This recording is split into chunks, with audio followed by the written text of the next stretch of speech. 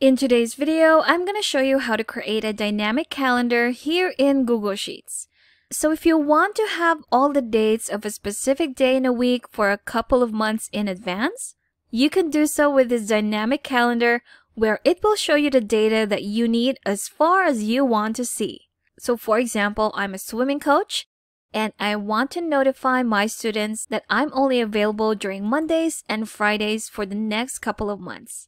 So this dynamic calendar allows me to see all of these dates in advance, which is pretty convenient, so I can just copy them and send them to my students and notify them that these are the only dates that I'm available.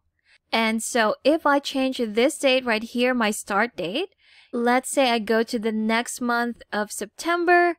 If I select September 29 as my starting date, here we have all again the specific dates for those specific days of the week. Now, when you select your date, it's always important that you align it to your starting day of the week. For example, if you have Saturday right here, then you can select a Saturday from your calendar right here.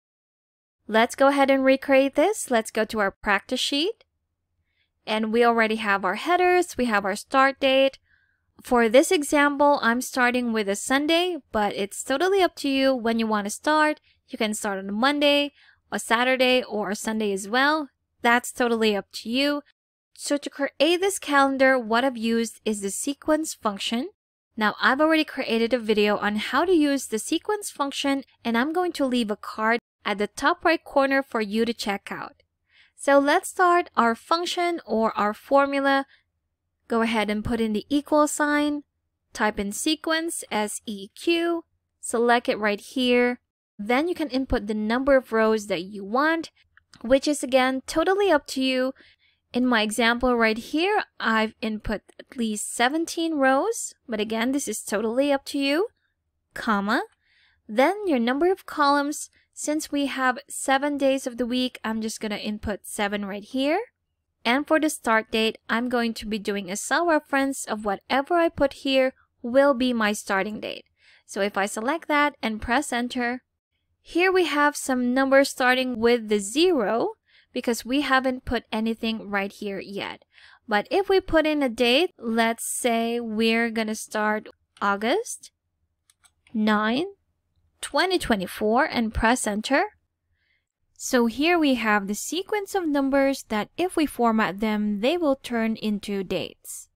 So let's go ahead and select our range right here. Go to Format in the menu bar. Select Number. Then go to Custom Date and Time. If you select that, you can select the different formats that you want for your date. I'm just going to select this one right here. Click on Apply. There you have it. And that's our dynamic calendar. Now we just have to make sure that this date is aligned into the correct day of the week. So if we double click on this, you'll see that August 9 is actually a Friday. So we can just select any of these Sundays right here. You can have it at 4.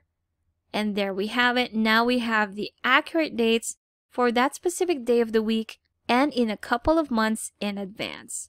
And there you have it. So if I change this again to, let's say next month, I want to know all the Fridays for the next couple of months.